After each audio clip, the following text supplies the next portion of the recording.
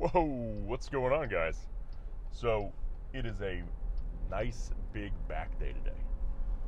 We have everything in place. We're trying something new to hopefully have a nice, thick back pump. You know, the weight gain I was saying the other day was not going as efficient as possible. So we're trying to do new things to get that weight back on, because losing weight just because you're sick, man, that sucks, you know. But you know, you got to play the cards you dealt, like the hands you wanted. Learn something new, and maybe you figure something out that makes everything else even better. It's just a matter of seeing. So it's about 11 a.m. right now. We're 4 meals deep because we're doing 11 meals a day right now. We have 4 meals in us so far. Gonna go lift, groceries for me, food for the pup, and then a ton of work to get done today. But all good things, man.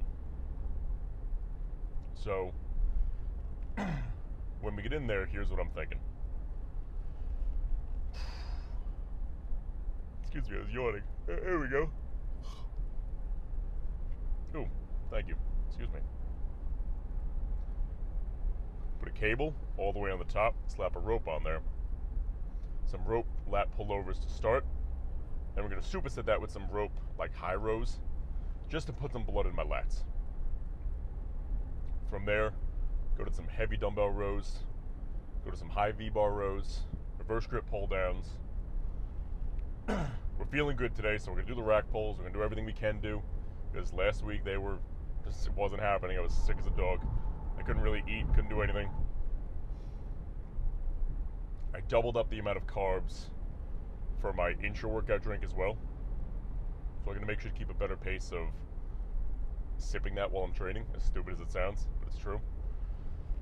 And besides that, I mean,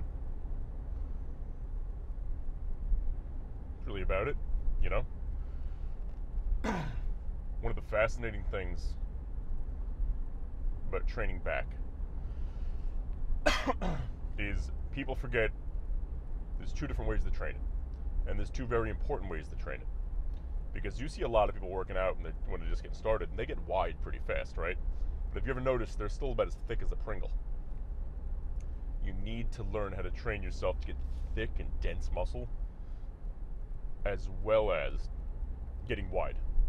So different movements are going to make you thicker, and different movements are going to make you wider, right? And of course, they'll both do a little of each. But, you know, let's say like a heavy row is going to make you 80% thicker and 20% wider, and a heavy pull down is going to make you 80% wider, 20% thicker. You need to make sure that those types of exercises are in some form of equilibrium. Because if they're not, you'll find yourself being somebody who's very wide, but there's no density in his back. Or you'll find yourself being somebody who has, you know, a thick back, but, you know, you have no wingspan. And that's no fun either. So a good rule of thumb is, if you're rowing the weight, right? Excuse me. If you're rowing the weight, that's way better to build thickness. Because think of it as you're just adding and adding and adding. Whenever you're doing any type of pull down movement, those pull downs, that's good to make you wider and wider. So just think about whenever you're doing a movement, right?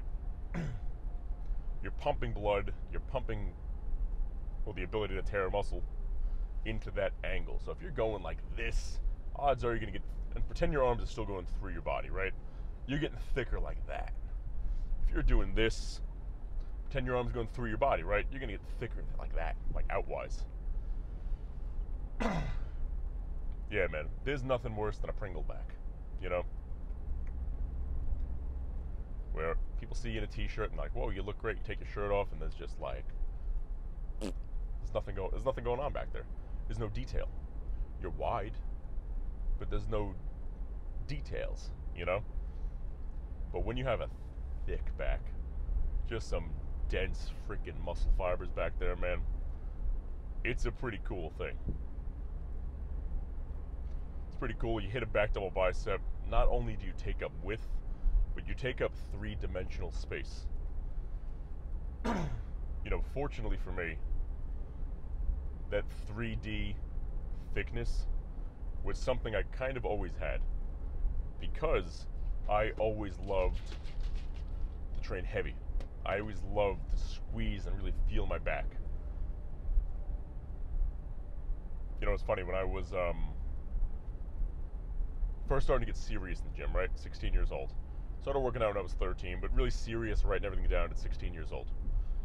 My favorite thing to train was always back. Always back. That's on, right? Yeah, that's on. Because I was able to lift a lot of weight, and I could go to total failure with nothing falling on me. You know, everybody loves a chest pump. A chest pump looks great, but I never really had a fun time training chest, because if I would go to total failure, you know, and I'd have a spotter, something would fall on me, or you could get injured, something like that. When I was training back, just a balls out back workout, man, and I fully push myself to the limit every single day I'm in there, it was always fun for me, even at like 16 years old, because what I just said is exactly what I thought. I'm like, you know, if I fail on this lat pull down right now, nothing's falling on me. It just goes up and I'm good. You know, if I fail on this row, it goes forward a little bit, but I'm okay. If you fail on a bench press, you know, you get injured. Or if there's nobody there, you die, I guess. Unless you can't get it off you. You know, I've failed on a shoulder press before, like a barbell military shoulder press. I was maxing it out one day at 19 years old. It didn't go very well. I hurt my shoulder. But freaking, knock on wood, man, I've never failed on a back movement to where I injured my back. Ever. You know, I've had like a... Oh my God. Oh, excuse me, guys. I've had back movements where I went to total failure and I was tight, so like my bicep felt a little tight afterwards. I'm like, that's not fun. But actually injuring my back, like I said, knock on wood, man, hasn't happened. It's been good. And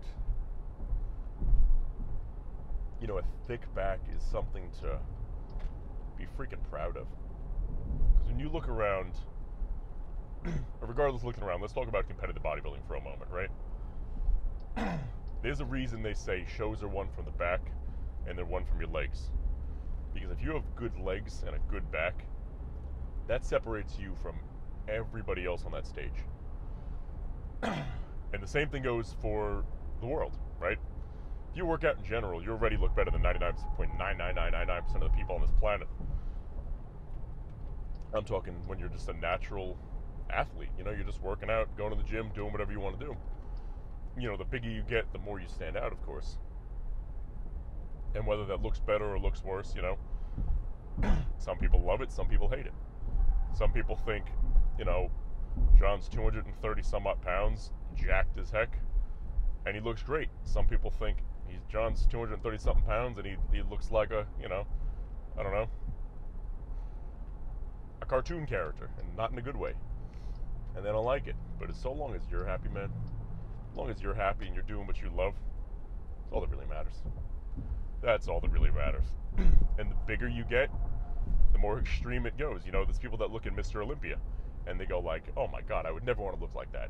Or I would never want to be with somebody who looks like that. And then the majority of us were like, holy shit, I would love to look like that. I'd love to be that big. And so long as you're doing this for you, man, that's all that really matters.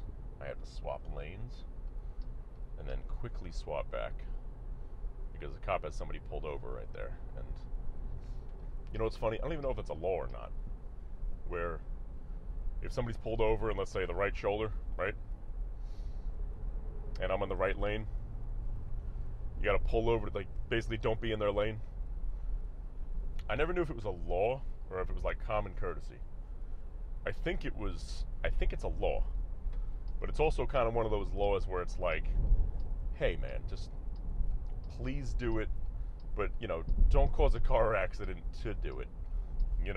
One of those, like, you're supposed to, but it's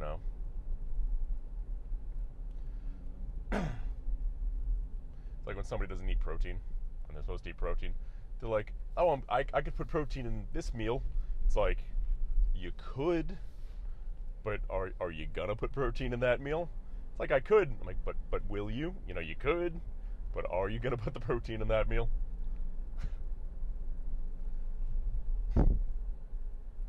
I've had that conversation more than once in my life, that's for sure. Your meal should consist of protein, and then you go, I could have carbs with this meal. It's like, yeah, you could, but will you? I could have fats with it. Not, I'm making a bowl of pasta. I could add protein. It's like, well, that's not the part that's up for debate. That protein's the staple of your meals, man. Your protein is all that matters. The rest of it is just energy. But that protein is what makes a meal a meal. And I know, or rather I'm sure, that every one of us, or anybody watching this video right now, starts every meal thinking about, okay, what's the protein source going to be? And if you're not, well, then I hope you learned something new today, because, that's not, call it some top tier knowledge, but that's some, advanced athlete knowledge, where protein always comes first. From there, you build whatever you want the rest of that meal to be. When I'm writing out my workout programs and my meal programs, is this guy leaving? No, he's just fixing his park. We were so close. Almost had a spot. But when you're making your workout programs, man, especially when I know when I'm doing it, the first thing I'm thinking about is my protein. I know I need protein. I know I need this many grams per day across this many meals. How am I going to do it? And, that's a solution to a problem that typically got figured out a long time ago, because that really doesn't change. For the most part, you just get bigger and you add more protein over time. And eventually, I have to pull a Yui and try to find a spot on the other side again. And then eventually, just the bigger you get, the more you add. The bigger you get, the more you add. And it's about how it goes for everything. But, you know what, guys? I think, okay, I'm gonna park here. I say it's okay. Give me 1 second. Thank you for your time. Yeah, this is a fine spot. While I got you here, it's been a minute since we did this. Listen to the pop. All black everything pre-workout. We got the regular pre, which is the cherry cola flavor. We have the pump, the tiger's blood. What is tiger's blood? What is tiger's blood flavor? I really don't know. But I'd imagine it was hard to get that flavor down. They had to, there's my boy Austin. And creatine. Unflavored creatine, because I can put that in anything I want. And on that note, my friends, cheers.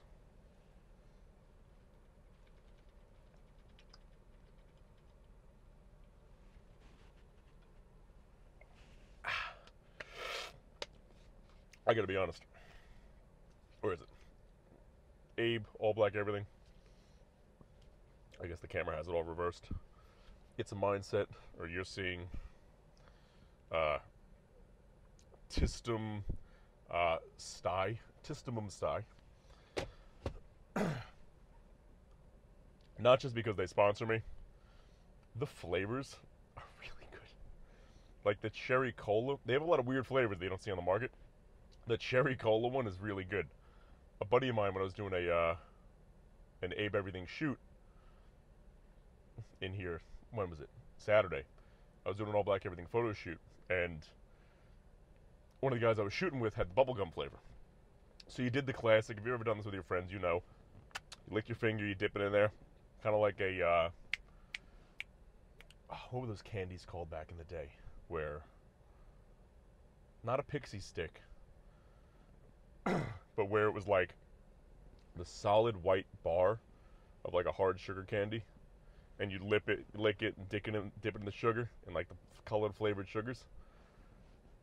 Well, regardless, you know what I mean. You lick your finger, you dip it in the guy's pre-workout, you taste it. The bubblegum one was freaking awesome. It tastes just like bubblegum. It's weird. Usually it's like, maybe, maybe not, but I gotta say with the Abe stuff, man, they really have the flavors down pat. It's pretty cool. It's pretty cool, pretty fun. And honestly, I only use a half a scoop of the pre because I don't use a ton of caffeine when I train. I like the vasodilation to do its thing, and not so much vasoconstriction. But yeah, it tastes good, man. Tastes good, works great. My workouts have been awesome. And on that note, my friends, I will see you inside for a big back pumped up freaking day. Let's go, baby.